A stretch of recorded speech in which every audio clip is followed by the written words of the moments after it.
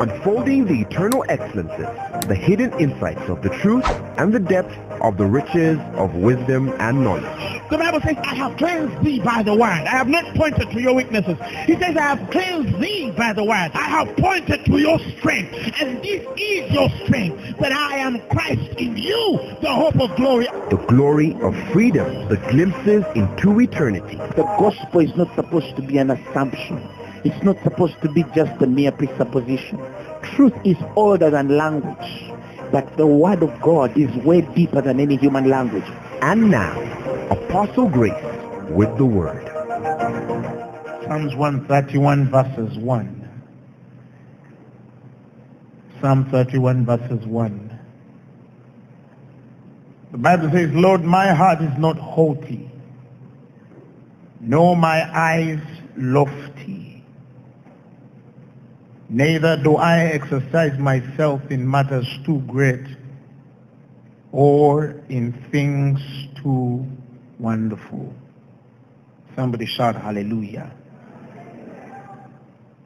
When the psalmist says that his heart is not haughty or his eyes are not lofty, and because of that he does not exercise himself in matters too great or in things too wonderful for him, it does not mean that it is wrong to exercise yourself in a thing, but he's telling us that there's a problem if you exercise yourself in a thing higher than you are.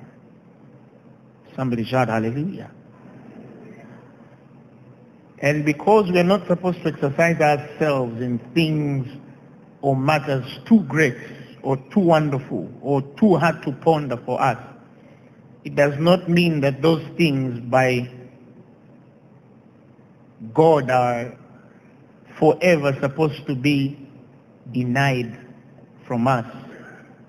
This is an expression of a temporal experience of our human existence, where sometimes at the life and stage we are on, in our places of maturity and understanding, certain things are too great for us, that it is wisdom in the little we have not to exercise ourselves in matters too great for us or things so wonderful for us.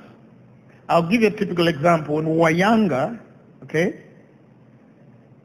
we used to have conversations. And then sometimes all people would sit, my father, his friends, or my mom and our friends, and then they would have conversations, right? But if you're a child, there are conversations that you're not supposed to be involved in. Do I have a witness? And I remember when we were little, sometimes when you start conversations, my mom or dad would tell you, this is not for your age. You remember that? And that means by reason of where your brain is and your understanding and your experiences in the maturation of life, you have not discerned enough. You have not come to the maturity of judgment enough to give an opinion. Not because we don't value your opinion, but it is because even in its own value, these matters are higher than you. Do you understand what I'm saying? And so we were barred from having certain conversations with adults. And yet there were conversations that we enjoyed as a family. Like all of us do. We had conversations. I played with my mom, I played with my dad, and we had a very wonderful time when we were growing up. But there were times certain conversations were not for us, even though they were spoken in our presence. Does somebody connect to what I'm saying? But as we grow older, some of the same conversations our fathers and mothers even used to now begin with us. And he says, you know what, I want to have a conversation with you. And then you meet them and they start a narration of things back in the day you were not able to articulate. And now they can engage and open a conversation with you because now they know that you're mature by reason of exercise and use, by maturation and judgment to speak. And so they now ask us of the questions and have conversations with us that they could not have with us when we were children. It was wrong for us to exercise ourselves in matters that were beyond us. And even as parents, when you're raising your children, you raise them with the wisdom to know when their opinions are welcome and when their opinions are not welcome. Because in there also is a wisdom for your child to know where they end and where they must not go beyond the boundaries of the conversations that they have with you. It doesn't mean you don't love them. It doesn't mean you don't value their opinions.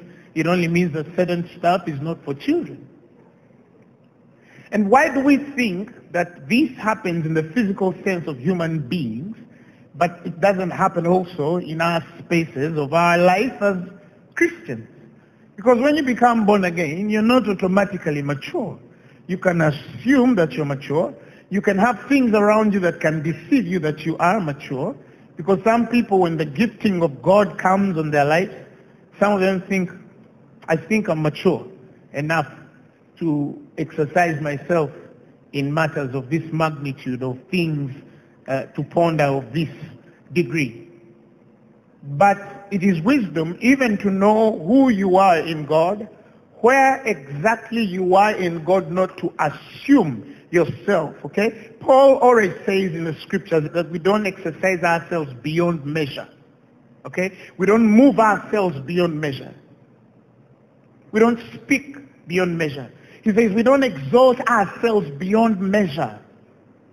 In other words, we always keep the constant assurance and reminder for us to minister, speak, and deal where we are in God. It is respect to know that I'm not here, I can't exercise myself here, but with faithfulness and my commitment toward God as I increase in knowledge, wisdom, and revelation, there are spaces I will be allowed, there are spaces God will grant me to be able to have a voice in this kind of place. Are you hearing me? Why? Because if you don't carry that wisdom, you sometimes expose yourself in spaces of judgment where you need not to be judged. Somebody shout hallelujah. In places of judgment where you need not to be judged. For example, Aaron and Miriam were not in the space of judging Moses. It doesn't mean that Moses was right. It only means they were not in the level and rank to judge Moses. But because they could hear God, and Miriam insists, so do we not hear God? Has he not spoken to us too? And what does the scripture tell us? The scripture tells us God strikes her with leprosy. And Aaron could have died if it was not a high priest. But people never not to follow the life of Aaron.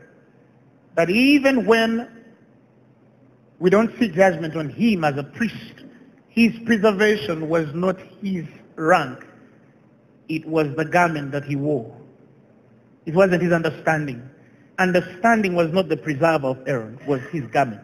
And the Bible says the moment Moses removed that garment, the man fell dead. He didn't need to be sick. And sometimes we ask ourselves whether we find places of life and function either in the garments that we wear, the anointing that we wear, or the maturity and heart that we have toward God. Because like I always say, that also has its own anointing. Somebody shout hallelujah. And God requires us to have a certain experience of maturity and wisdom even beyond the garments that we wear. Because those garments are for a time. Are you hearing me? But when we get to the spaces of writing history and posterity, as believers, certain things you ponder deeply. And as you grow in God, there are certain conversations you will not have, not because you don't have an opinion, but because that's not you. Praise God. But that doesn't mean that God wants you to stay there. God wants all of us to mature. God wants all of us to what? To grow, that we'll be able to judge, because the Bible says he has given the church the opportunity to judge the world and to judge the saints as well. So even though we shouldn't, but God is working to mature us to places where we are able to judge certain matters. If you understand it, shout amen. But also in this understanding, I provoke you to think more deeply on why certain people stay in lower graces and inferior ranks for a very long time, even with what God has given them and the abilities that God has placed them. Sometimes we ask ourselves the questions, how do we function in more and more elevated graces and superior ranks of the Spirit? Because if as a Christian you don't have that in you, then you are dead even without knowing from the root. Because the Christ that supplies this root of Jesse, the vine from which we are the branch, he intends that we are from one level of glory to another level of glory, from faith to faith, from knowledge to knowledge. Somebody shout hallelujah. And because of that then, certain things are translated as you mature and the wisdom of God is established on your life. You're elevated in higher graces. And these graces define how much favor is on your life and how many people really catch your eye and the kind of ranks that catch your eye, okay? Or whose eye you catch. Because some of you, you're just a minute away from somebody's eye. They just look at you once and your life will never be the same again. You understand what I'm saying? Some of you, somebody just needs to give you attention for 5 seconds and your life will never be the same again. Because certain people are the sources of our blessings. God says men shall give to your bosom. So don't think that God will use anything except men. Even when he's working in our lives, he uses men. Ordinary people like the people you're seated next to. Somebody shout hallelujah.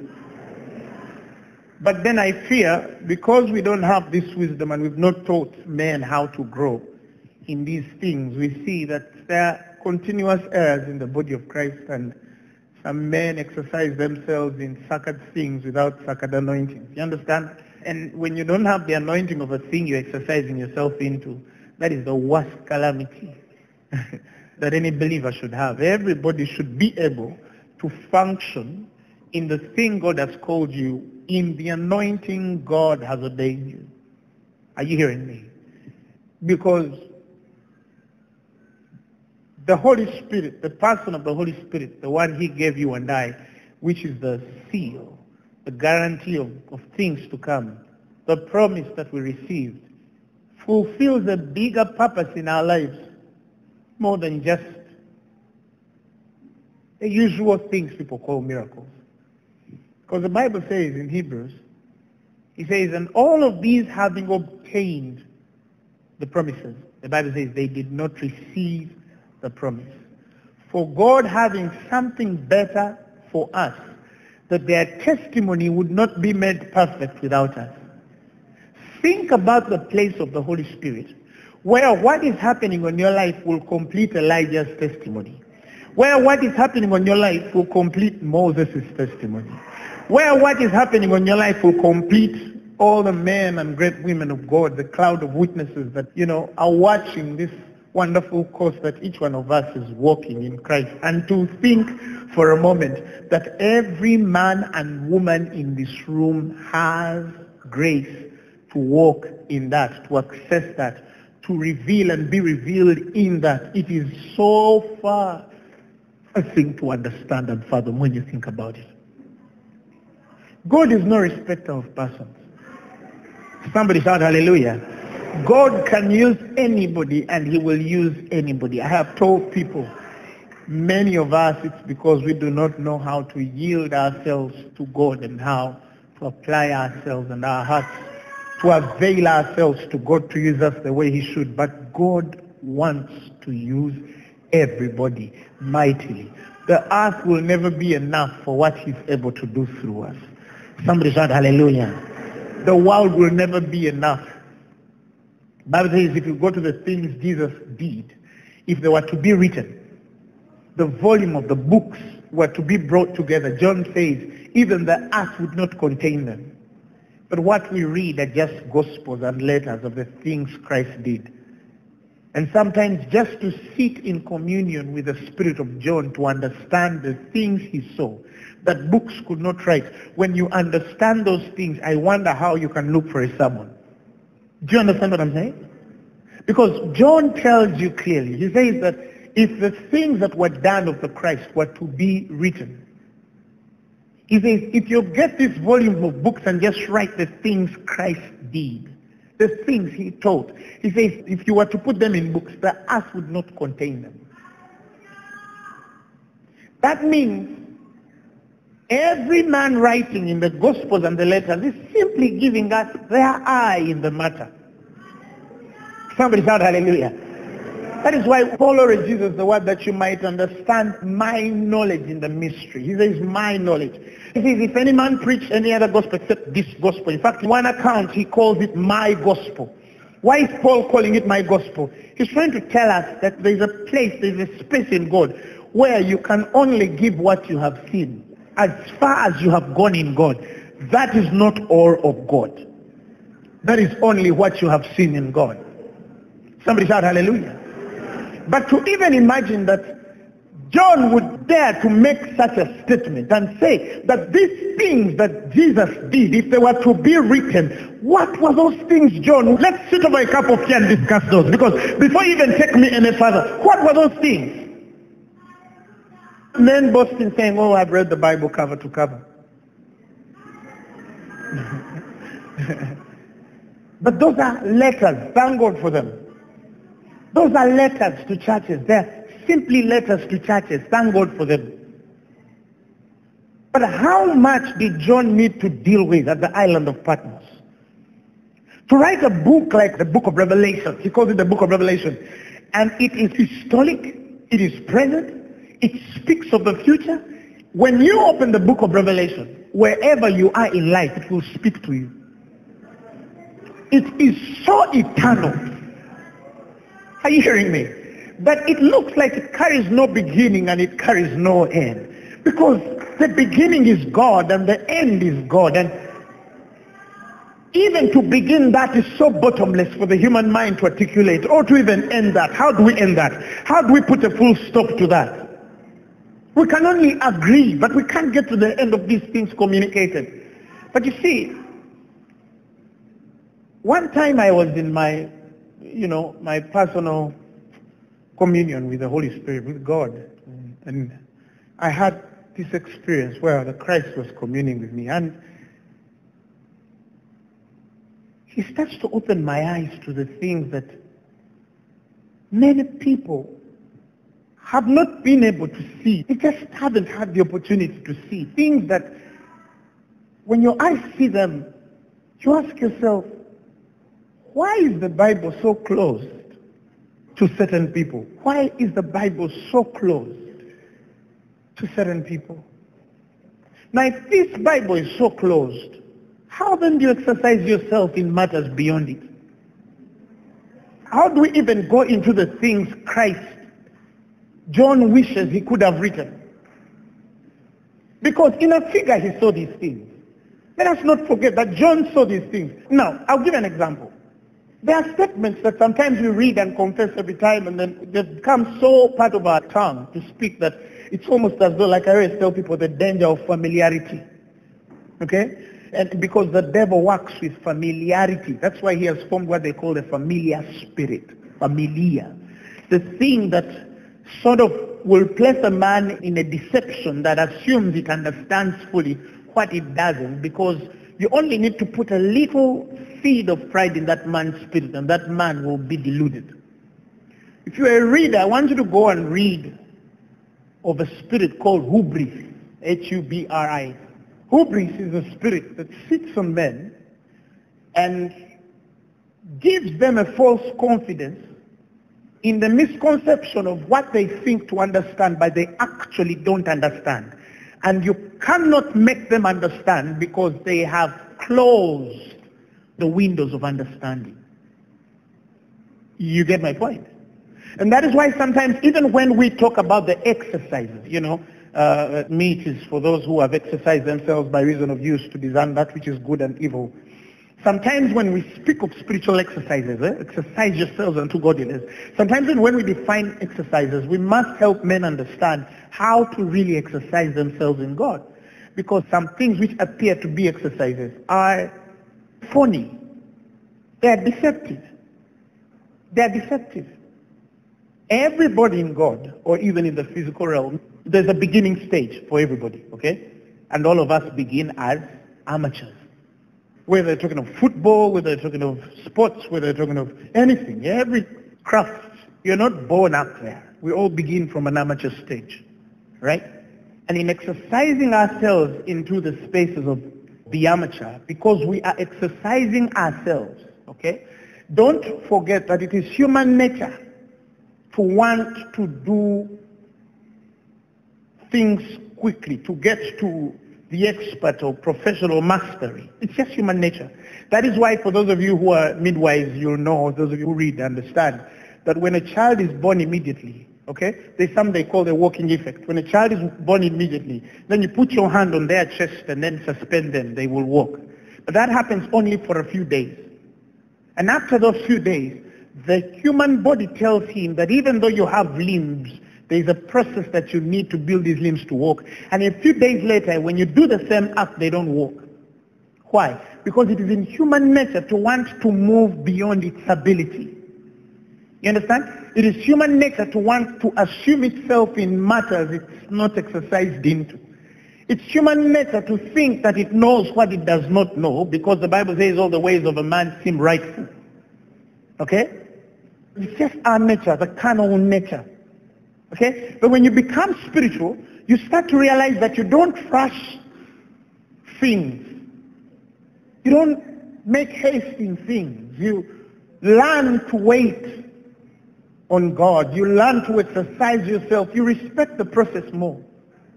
You understand what I'm saying?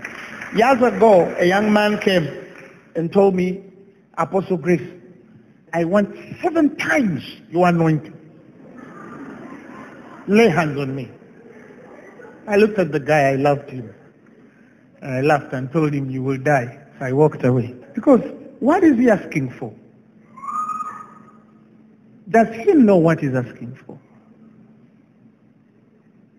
You understand what I'm saying? Does he even have a clue of what he's asking for? And do 7-time anointings come that way?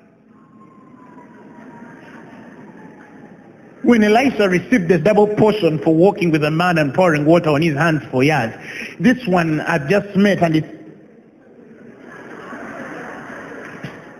7 times. Praise God. He would die because he doesn't have a clue of even what he's asking for. Somebody shout hallelujah. But when a man has hubris, okay, and I know you've been around a life where you can see an individual who gets to a point where they are sure they know what they actually don't know. And the problem with hubris is that you err at the point when you shine most, or when you think you're shining. How many people say, I'm the best driver there is, and then they crash? Hubris. Hubris. And the best this, and then the moment they give them the opportunity to prove that they are the best, they crash. They crash. They crash. Because hubris is a false confidence. It looks like the confidence you have in Christ, but it is not established in the judgments of God, because nobody has weighed it and it has not been proved by the patterns of the Spirit. And all these must be proved. So the Bible says. So sometimes people have this confidence. And that's where familiarity, the familiar spirit works with. Because I know this stuff. And that's one I know. Yeah, that's one I know. Okay, if you know it, then why isn't it working in your life? Oh, no, that one I know. Okay, so then why isn't it working in your life? Because you first finish a class, excel in the exercise of it, then we say you know what you're saying. Somebody shout hallelujah. And because of that, many have turned professional but don't master it. Many are experts but not in the spaces of mastery, because they don't understand deep exercises. To deeply exercise yourself, to go deeper beyond the overconfidence of the self, You can't enter that space of, deep exercise or deep confidence. You can't enter that when you're still in the flesh, because the flesh will puff you. He says, appoint not a novice, lest out of pride he will fall in the snares of the devil. Why is there even a possibility of appointing a novice? Because sometimes we look at what men are able to do and we apply them to their abilities and not maturity in the ability. And now we have problems. Because many people are standing in spaces where they have not the grace to contain. It becomes too much for them. And truly, we have exercised them in matters beyond them. Why? Because some of us don't understand the difference between maturity and gift and talent. And yet, I have seen men without the gifting and talent do better than men with the gift and with the talent. Because this thing called to exercise is a very powerful thing. And now even psychologists are proving by all nature that sometimes talent and gifts are overrated, because now they're discovering that indeed the race is not to the swift, which the Bible said so many years ago. But many people don't understand it. You think that one is a worshiper because they have a nice voice. You understand what I'm saying? And then God gets men with plain voices. He even gets men without voices. And they sing better than men who had voices. Some of the songs we sing, you don't even know the men who wrote them. You never heard their voices. But the voices of their worship went beyond the voices of men which sing them. They sang beyond men with the best voices could ever sing, because they were exercised into mastery. That is why in the world they have something called naive meritocracy, because the world used to reward merit. If you work hard, you do this, and then, with this it means you shall be successful. Now they're finding pockets of people who, by merit, were not successful, but in the world are very successful. You find school dropouts, and they're the ones building the biggest programs in IT, and you're like, but what about the guy who went through school and studied the whole degree? I'm not saying I'm against degrees. I'm not saying I'm against your diploma, master's degree, or your PhD. I'm only saying until you enter the space of mastery, you'll never find your path. But there is not only one way into mastery. There is not only one way into mastery. As you grow in God, you start to realize that there are other ways into mastery. You just know the one way. And those are things only men which have excelled beyond mastery understand. Because when you go beyond mastery, you learn enough to teach other ways. Who has understood what I just said? It's like math equations. When we were growing up, our teachers used to provoke us to find equations in math, and there are other ways that we could learn to the answer. We quite could not explain the answer, but we could learn to the answer without the equation the teacher gave us. And the problem with some educations, when a child goes to the answer without the process that the teacher gave them, they would mark them wrong. Why? Because they want you to get to the answer only by the equation they gave you.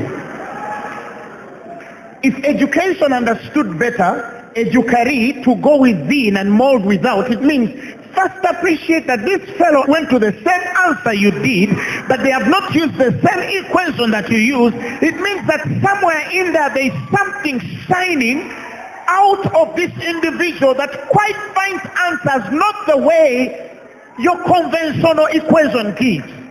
But the problem with many education systems, then we kill those ones and force them to only give answers according to the equations that the world gives.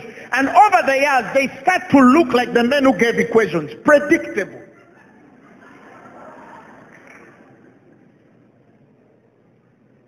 Somebody shout hallelujah. And that is why I think, in a way, education, not in a bad way, but in a way, I know all of you understand, education can limit sometimes when we don't make people have the full understanding of why the mind is supposed to be educated. So I'm not saying don't go to school. If you drop out of school, It's your own spirit, not the spirit of Phaneroo Ministries International. Pun intended. Somebody shout hallelujah. And so, I have seen people who are so confident in what they think they know and they don't. Hubris. Hubris. Hubris. Hubris. Hubris. And if we deal with that in church, you will realize that pride will leave some people. We'll become more humble. Because hubris is around proud men, okay? The novice is proud. He says, appoint not a novice, list out of pride, okay? List out of pride. Because when you're young, there's a certain pride that comes when you are at the level of acceptable performance, okay? How many people think they can drive a car because they can move it from here to Kampala? Many. Then sit down with a person and ask them, what is defensive driving? Huh? What is defensive driving? I don't know, but do you know how to drive? Yes, I can drive. What is the meaning of that sign? I don't know. But you're a driver. Yeah, you even have a permit. Because in some countries, you can even have a permit without having stepped behind a wheel. Yeah? I have shared this with parents. You look at your kids when they're growing. There's a point a boy child will tell you, can I drive? There's something in him that tells him, you just engage the gear because he sees you engage the gear, and then you just press. You understand what I'm saying? Somebody shout amen. Shout glory to God. Shout glory to God. And so our concern and the thing that I feel provoked in my spirit to share with you is, how do we elevate ourselves into these graces? How do we increase in the things of the Spirit? And how do we enter spiritual realms? How do you live where you are? How do you, again I tell people, if you come into the presence of God, it's not pushing you to become better, then why are you coming? Why do you come? Why do you withstand all the rain and the blistering heat and the smoldering cold and all these experiences? Some of you, you're going back to be abused for being in service today. You understand what I'm saying? But why are you here? Because God is trying to grow something in your spirit. He's trying to grow something in your spirit. Now, the Lord told me years ago, I was reading a wonderful scripture in Exodus 35 verses 8. He says, and the oil, for the light, he says, and the spices for the anointing oil and for the sweet incense. And Jesus told me something so powerful that I'd never thought about. He said, as it was of old that particular spices made certain anointings. Okay? When you study the different anointings that function on different individuals, they are spices that are engaged in the art of this apothecary, or the art of creating, of making into form, that form the anointing people carry. So all of us, the anointing functioning on our lives is defined by the spices that were used in the building on the anointing. I'm not talking about the anointing all of us have as believers. I'm talking about the anointing that makes you distinctive. Somebody shout hallelujah. I'm talking about that thing that says, okay, there are 30,000, but this one has a difference. You understand what I'm saying? The oil is in the spices. That's what it is. Okay? And like I said, what was on John? To see things that could not be written. And on an island of Patmos, he is writing things to come. And he's not a prophet. He says, and the Spirit shall show thee things to come. But when he's talking about things to come, is he talking about the person who's going to be with you in 2012? Yeah, at your level. But what is Uganda going to look like in 2050? What is the world going to look like in 2070? What is your individual path in the world at that time? Paul says, eye has not seen, ear has not heard. He says it has not entered the hearts of men That which the Lord has what? Prepared for them that love him. But the next line says, and he has revealed it to us by his Spirit. Yeah. The Spirit that searches out the bottomless things of God. Now, the reaction that I have in fellowship with this person of the Holy Spirit is not to get these things that are bottomless, but to understand the things that have been given me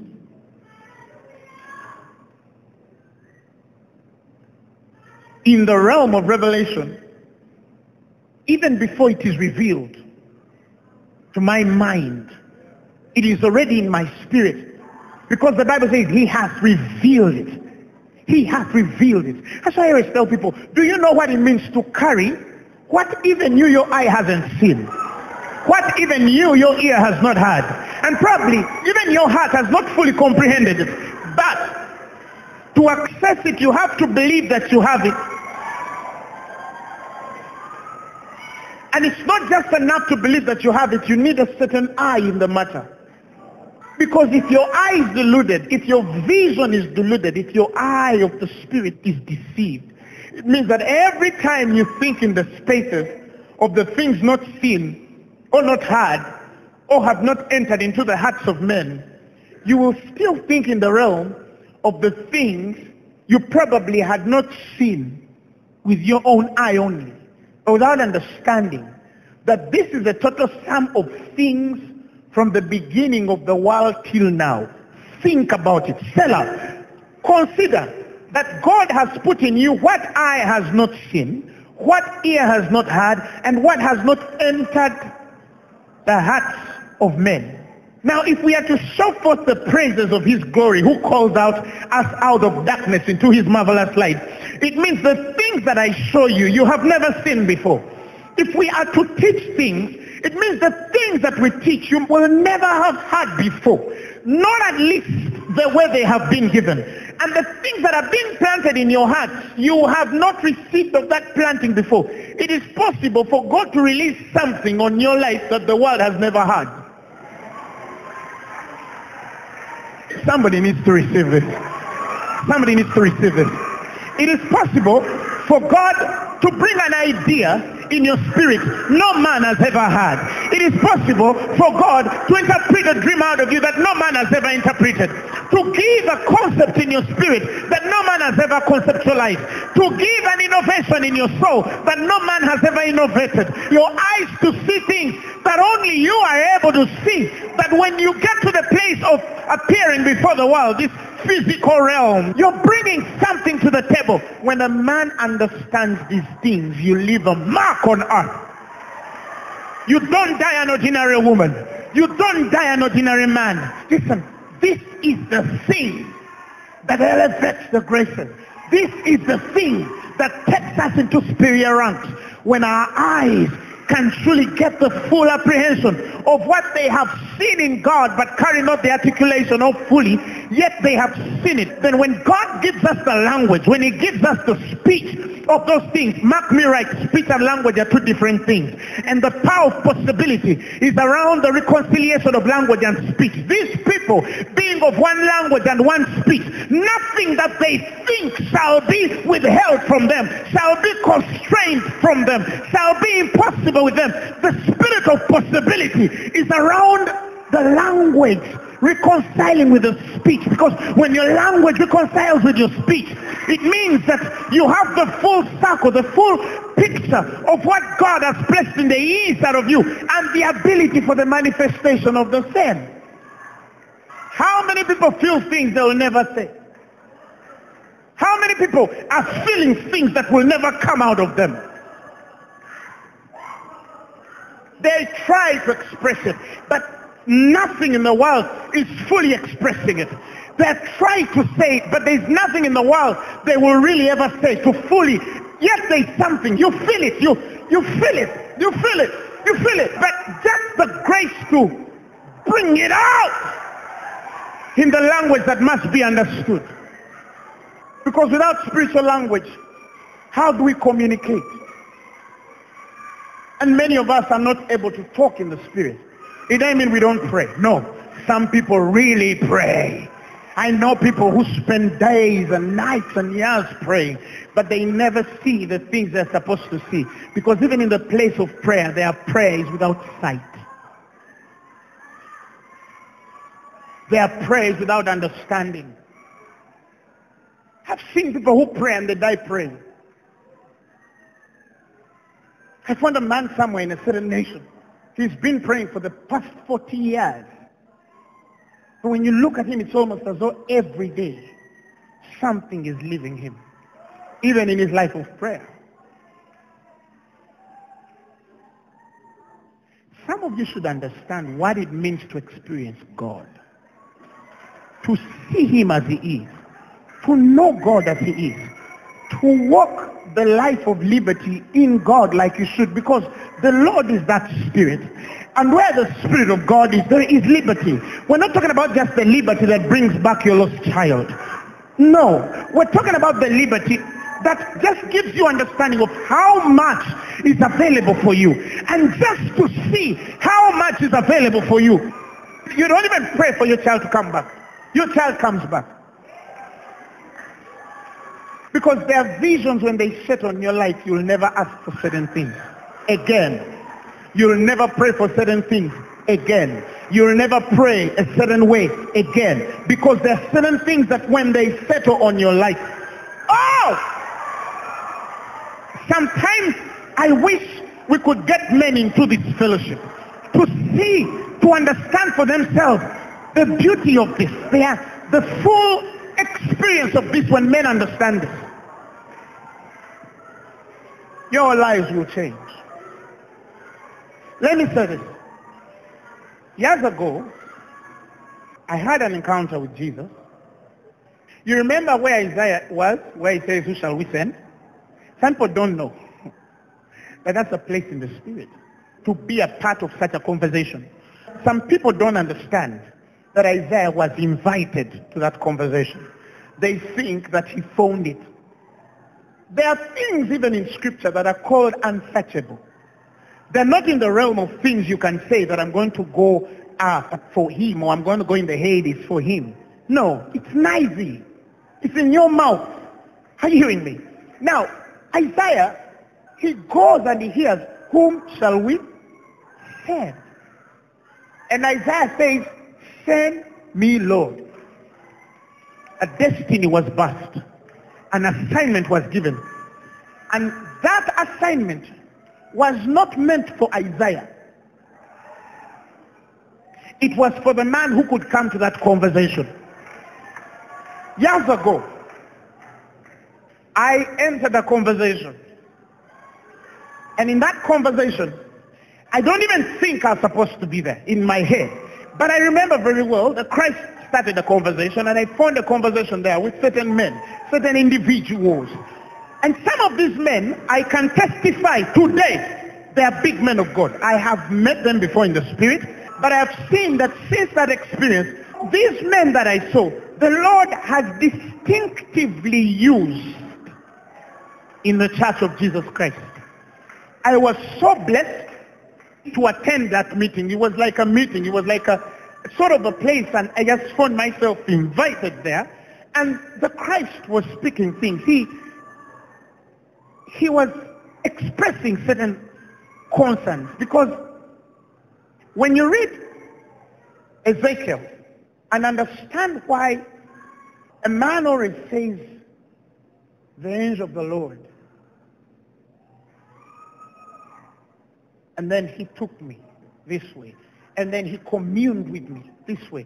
Some people think that those are just prose and poetry, just exchanged to make grammar look good. No, but these honestly are experiences men saw. These are things men had access to. These, Isaiah, Jeremiah, these are things actually God spoke and they had. That's what makes them prophets. Because he didn't only speak to them, but he spoke by them. Do you understand what I'm saying? In Zechariah chapter 1 and verses 19, we see 4 horns. The man of the Spirit is driven into a vision where he sees 4 horns. And these are the 4, he calls them the 4 powers that divided Judah, Israel, and Jerusalem. And if you're a reader of the word, if you follow the order of the division of Judah into the division of Israel and the division finally of Jerusalem, a lot will open up for you why the church is the way it is. Because indeed they are 4 powers. Okay? And in prayer the Lord started to show me these powers, right? He speaks of, and I said unto the angel that talked with me, what this is. And he said, these are the horns which have scattered Judah, Israel, and Jerusalem. If you read the Amplified, he calls them the powers that have scattered Judah and Israel and Jerusalem. These are the powers that have actually attacked the church. He said, what come of these? And he spake, saying, these are the horns which have scattered Judah, so that no man did lift up his head. Okay? These are the attacks on the body of Christ. Okay? So that no man did lift up their head. How many of you know that the lifting of head is vision? Okay? Lift up your eyes and see, for the fields are what? Are white. When God told Abraham to lift up his eyes, he inherited the world. Are you hearing me? The place of the lifting up of men's heads is to see the things they must see and enter and function in the purposes they must function. And since time immemorial, these are the 4 powers. Ask God, what are they? And in reading, I started to see by the Spirit. The Lord started to lead me into these things. It was like a conversation. But again, this was a conversation that sort of was like tapped into. It was a place for available men. Like I said, there are things God has called you to do. Are you hearing me? But there are things God will invite you to make the choice to do. Those ones are not based on what he called you to do. Those ones are based on how available and yielded you are to him to do. That's why I say, those ranks are not for men who pray so much, who fast so much, but those ranks are for men who are available to God when he needs them. He says, for I sought for a man, any man that could stand in the gap, and I found none. But if any man was available when the invitation was made, oh, that is the kairos, when time meets opportunity. Now, you see that the 4 powers are, the first is Babylon. Right? When you understand the mystery of Babylon, you understand what is attacking the church. The second one is Media Persia. Oh yeah, it's Media. But what is Media, really? The Latin word is medium. But let's go to the Greek. Let's go explore why it's Media. What did the spirit of Persia do to Daniel when he prayed? Did God answer? Yes. 21 days a man is delayed from revelation. And when the angel comes, we realize that what is delayed is actually revelation. And we see for the first time that Satan can delay the message you need to take your ministry to the next level.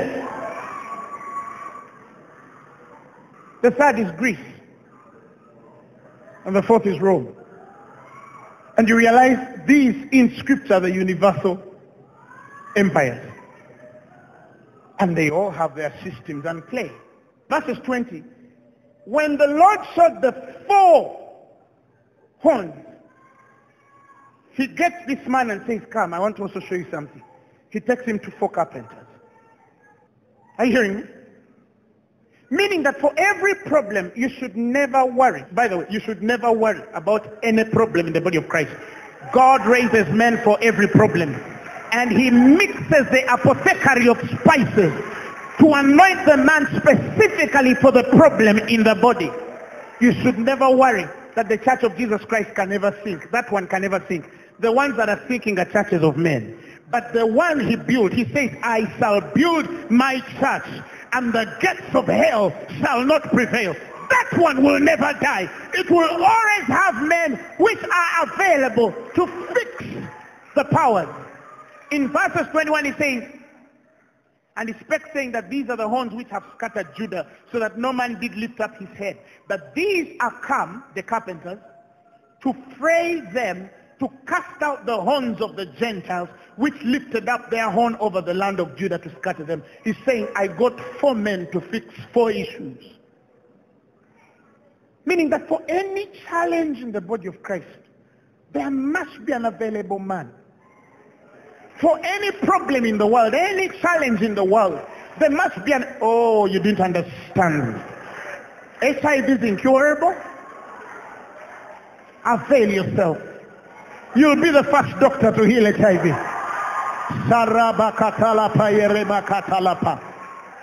Did you understand what I just said? There's poverty in Africa. Oh, you know why? Because when you pray, you're asking God to help you get a job, and then when you get the job, you look after your house, and then after your house and your children. Oh, what will my children eat? Oh, God is looking for a woman to say, God, Africa needs aid. Europe needs aid. Asia needs aid. The economies of this world need to change, and I think I'm available. God is looking for available people whose heads are lifted up enough to see the bigger picture and place a demand on the oil that heaven will start mixing the spices, the apothecary necessary to appoint you in the place that is needed. And he says with that one, it is for available essence.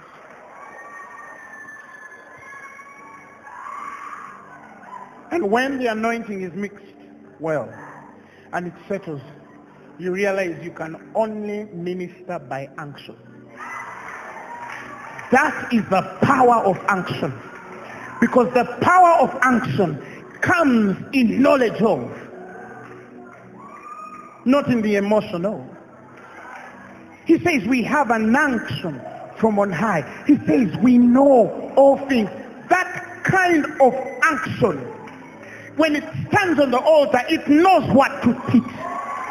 When it starts to worship, it knows where to touch. When it does business, it knows how to deal. When it ministers, it knows how to minister. When it prays, it knows which dimension and degree to pray. When it yields, it knows at what degree it needs to yield. Without faith, it is impossible to please God.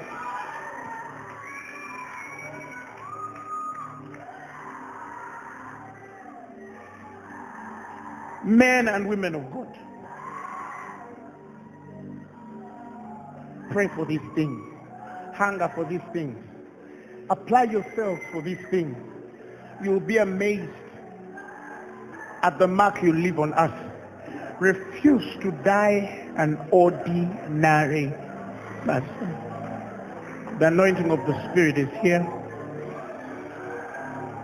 Just raise your voice and speak to God.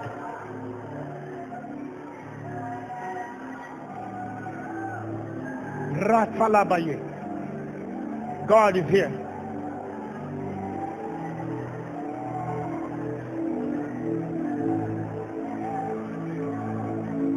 God is here.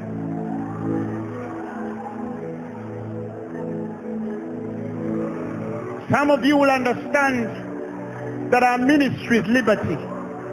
Our businesses are liberty. Our families are liberty. Everything the Lord has given to you to do, it has to be done in the freedom and liberty of the Spirit. Because God knows that where the Spirit of the Lord is, there is liberty. I see God put anointings on some of you like you have never seen, never dreamed, could not have even asked for, because you did not know what you needed. But now you know. Speak to God. Speak to God. Speak to God. Let every man ask for his part. In the account of things that you feel God invites you to. I feel God is inviting me to something so deep, so great. Oh! Oh! Hey! Oh, hey, oh,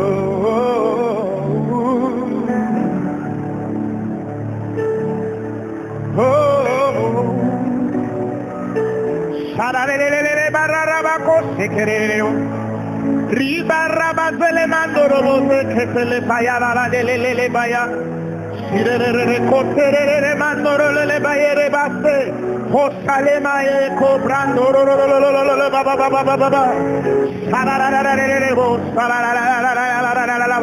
Somebody receive this thing. I feel it. I feel it. Just receive it.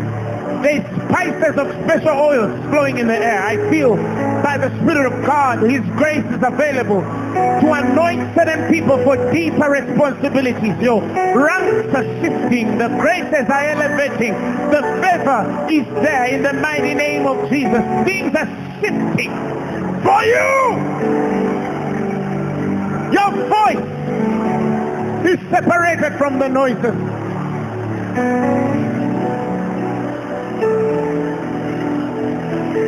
You call me, pray, you guide me. Hey. Oh,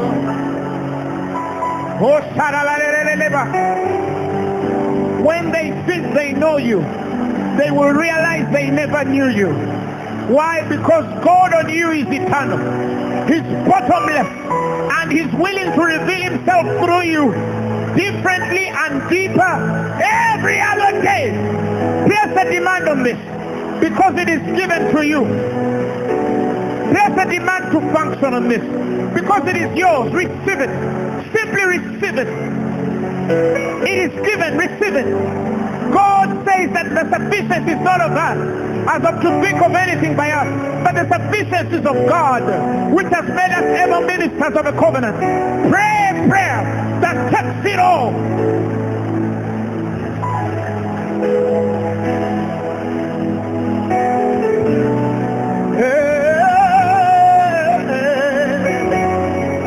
Heal me,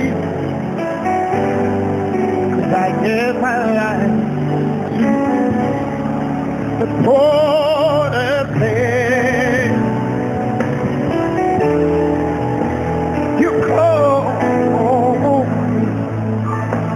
you guide me, you lead me, you open beside me.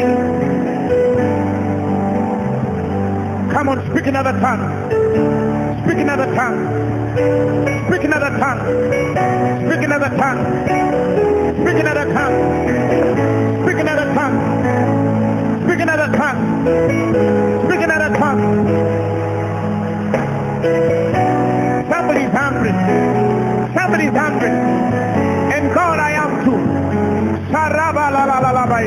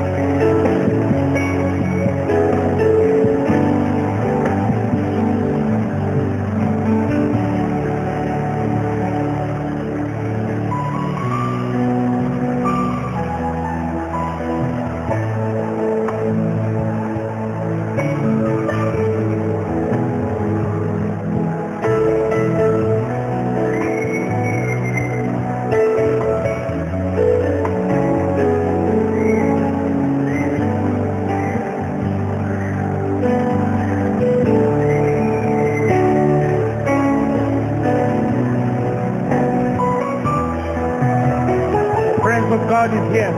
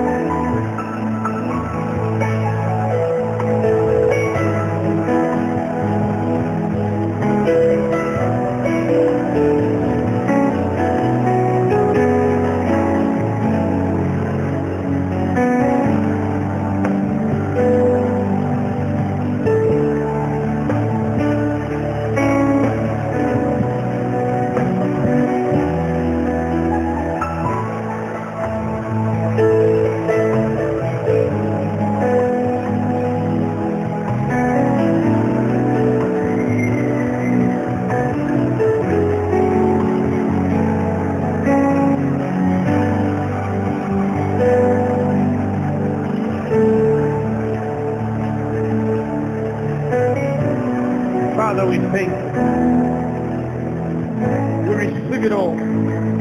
Somebody give him a mighty hand clap of praise. We receive it all. We receive it all. We receive it all. We receive it all. We receive it all, God. We don't leave anything behind. We take it all that you've prepared for us tonight. And our lives cannot be the same again. In Jesus' mighty name. Amen. You're sick in your body. Receive your healing now. Healing is the children's bread.